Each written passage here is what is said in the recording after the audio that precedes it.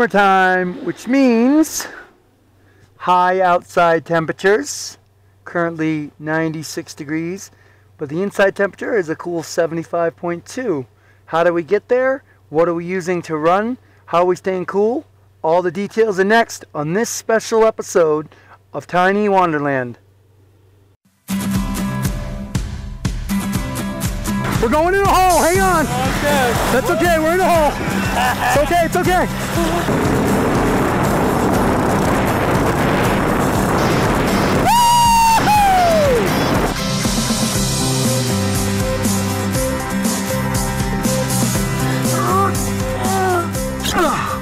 Okay, that was a lot quicker than I thought it was. We are cooking up some bird's eye.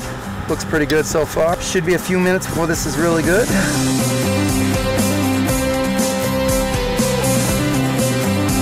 We can't go with chains. We gotta just drag her up the hill. We'll worry about chains later. We call this a CTC, which stands for cargo trailer conversion, or cargo trailer camper, or cargo trailer crap, whatever you want to call it. It has all kinds of names.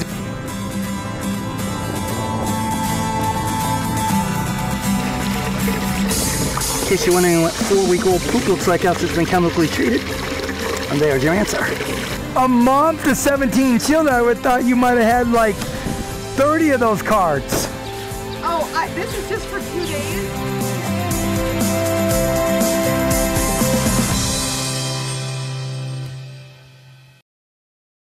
I'm your host, Jay. We are currently in Cedar City, Utah. Today, we're going to be discussing how to keep a tiny home cool. Now, of course, that has to happen with an air conditioner, right? Well, you can run on solar, you can run on electricity, shore power like we are now. You can run on batteries off of a car, you can run on isolation systems, you can run off of generators, all kinds of things. But what if there was a way to run your appliances without a lot of noise and a lot of damage to the environment? Well, there is. It's called the Zendure SuperBase Pro. Now, this product is in development, and I am actually testing it. Fair warning to you.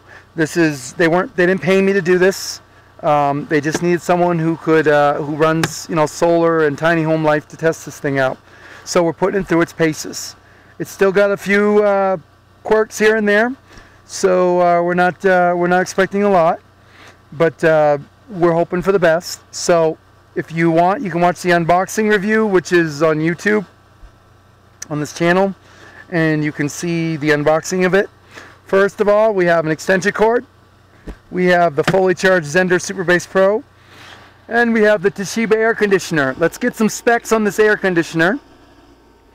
This is a Toshiba, and the product number is, second here,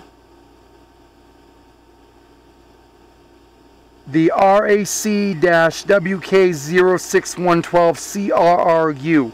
So that is Romeo Alpha Charlie Whiskey Kilo 0612 Charlie Romeo Romeo Umbrella. And we are looking up the specs on this on Toshiba's website. And as you can see, it's got all kinds of stuff on here. Here are.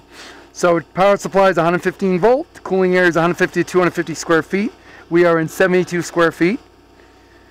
Plug type doesn't matter. Control touch tone refrigerant. Yeah, color white. Capacity 6,000 BTUs.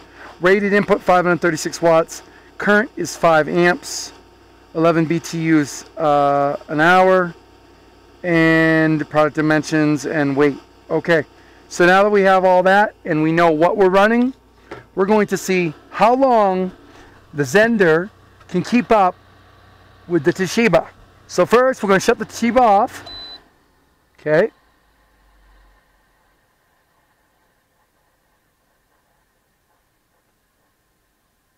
least it takes a minute to shut off.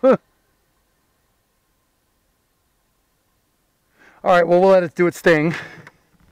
We're going to take, we haven't given her a name yet, but the Zendure here. And I'm going to put it on the floor here. Okay. We're going to run an extension cord from the Zendure straight up to the Toshiba. Now, of course, we don't know, plug it in here, we don't know exactly how this is all going to work, as, again, we're in testing mode on all this stuff. So, a lot of this stuff is going to come, we're going to try to have to figure it out as we go. Now, this is on wheels, so that may not be the best place to do that. Now, we're going to take the Toshiba, which is right here.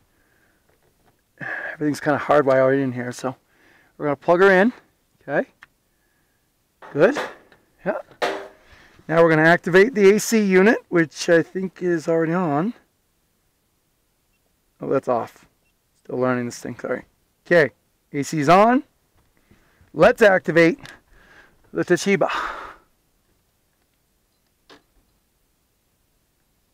Okay. So she doesn't even want to come on. Well, that's not a good sign. Let's try this.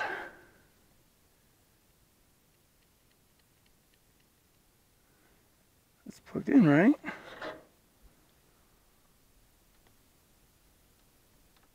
Okay. No power. We plugged the extension cord in, didn't we? Oh, my bad, guys. Gotta activate the AC unit. Duh. There we go. AC's unit on. Here goes the fan. Okay. We should have. Oh, yep. Toshiba lights green. Air conditioner's on.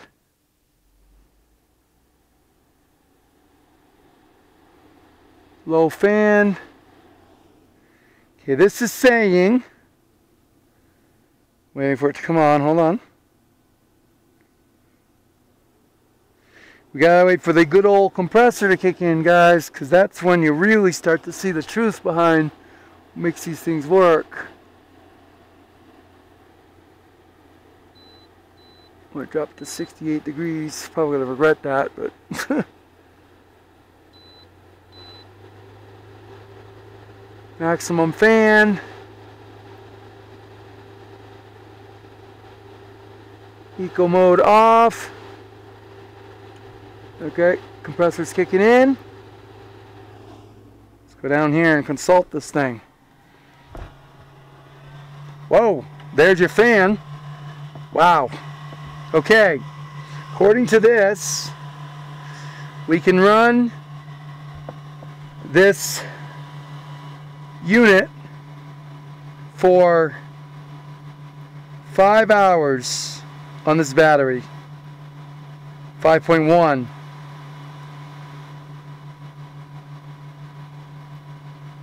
4.9.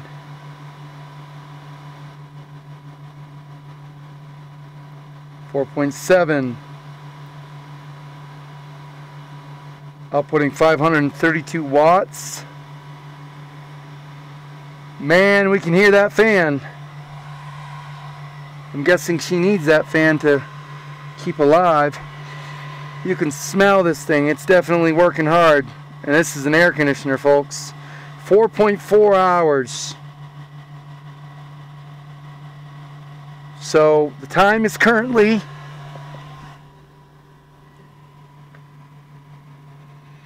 16:08. We'll set the timer here for 4.3 hours. We'll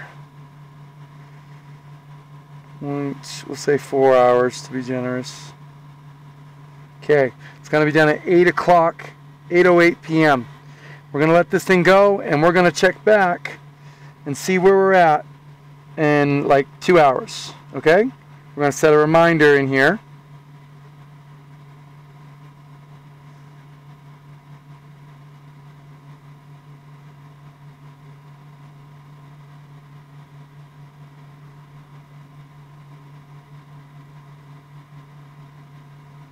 We'll set it for 6 o'clock. Okay. There's our reminder. Okay.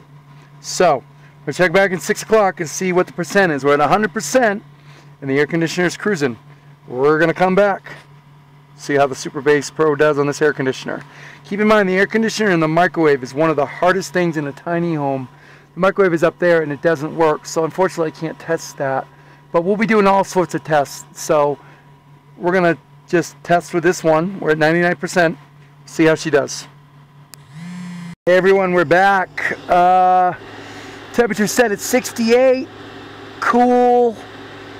Fan on high.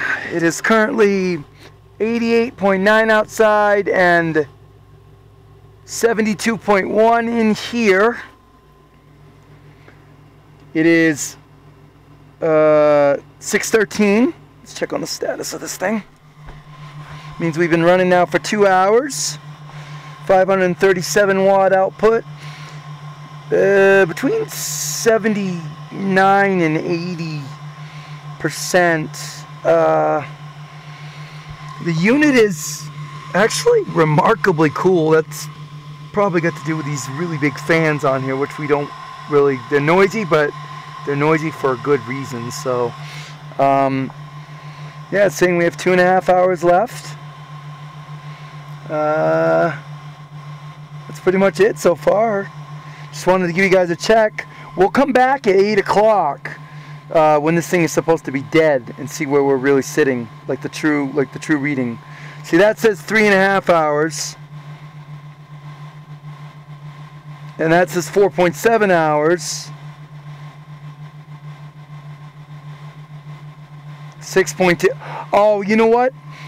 The AC compressor just turned off, so now we're gonna see the hours jump up. The load, when it's, see how the wattage went down to 46 watts from 500? Oh, and there goes our fans. It's pretty cool that you guys can see this live. So if you only had running 47 watts, you'd get love forever. In one of our tests later on, we're going to actually hook it into the main frame of the tiny home, and that's what controls this wall right here. And we're going to run the whole tiny home, including the AC, off of it. Now, as you can hear it, the fans are almost off.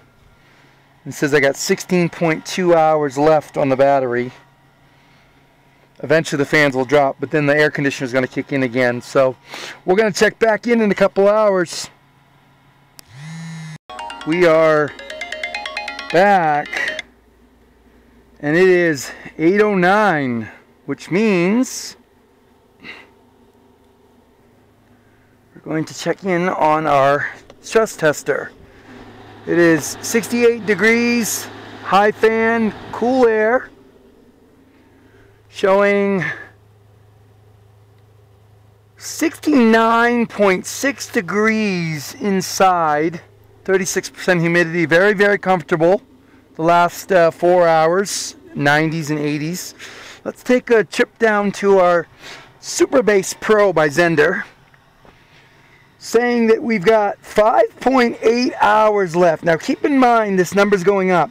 Keep in mind that what it does is, just like any battery, it's based on the load. So as you'll notice, the 4G connection is activated.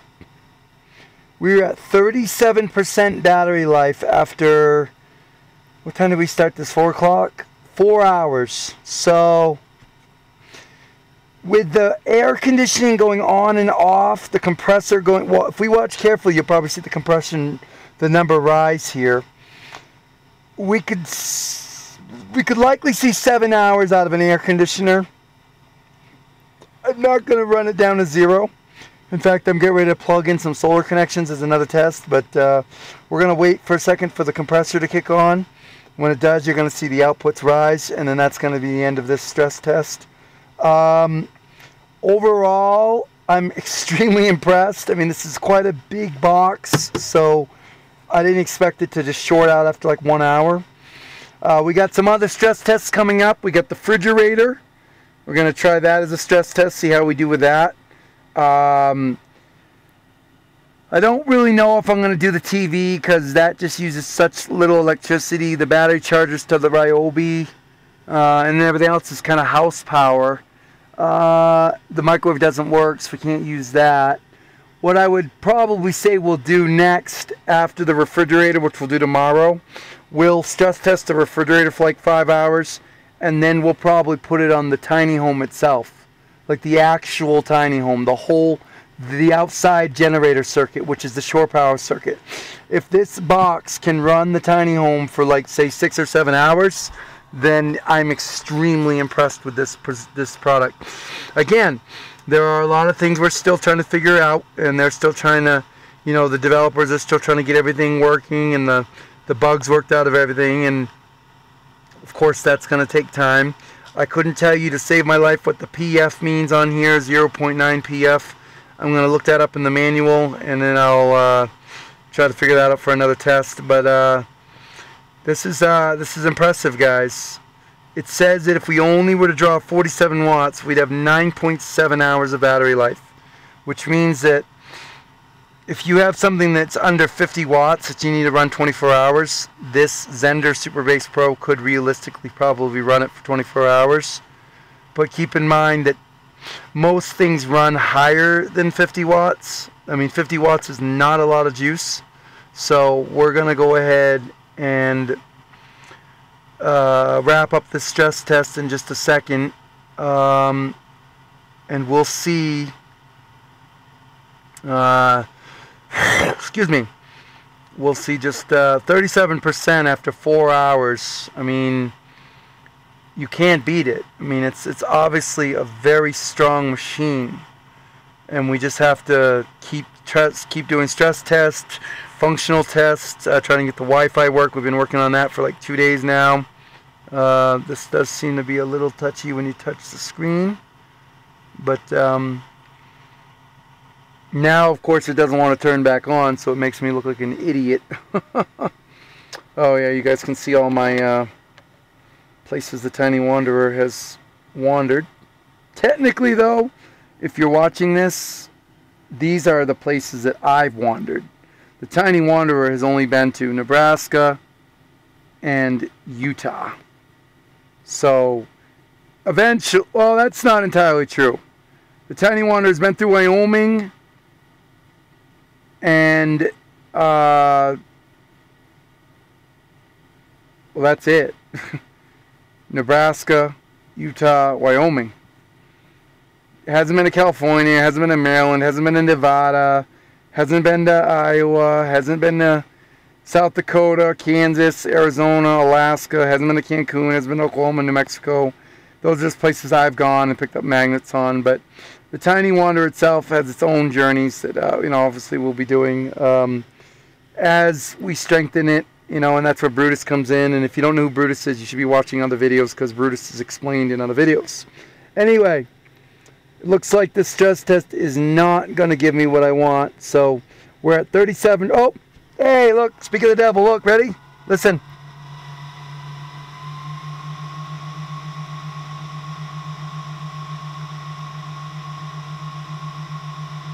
Okay, so the compressor is turned on the air conditioner, and we are putting out 482 watts, 460, 450, it fluctuates a little bit. So you see we got about 2 hours left. So if this is right, 8 to 9, 9 to 10, let's say we ran this down to 0, we would probably be looking at 4 to 5, about 7 hours of air conditioning on this, on just air conditioning alone, nothing else. So when we plug the air conditioner, the refrigerator, and all the lights in, I expect that we'll probably get a lot less. But anyway, that's going to do it for this episode of the Tiny Wanderland. Hopefully you guys are following along on the adventures of the Zendure SuperBase Pro. I know this isn't exactly adventurous, but stress tests generally aren't very glamorous. So, see, she's shutting down already, which means the compressor is only staying on long enough to just give us enough juice to keep us cool. Alright, see you guys next time.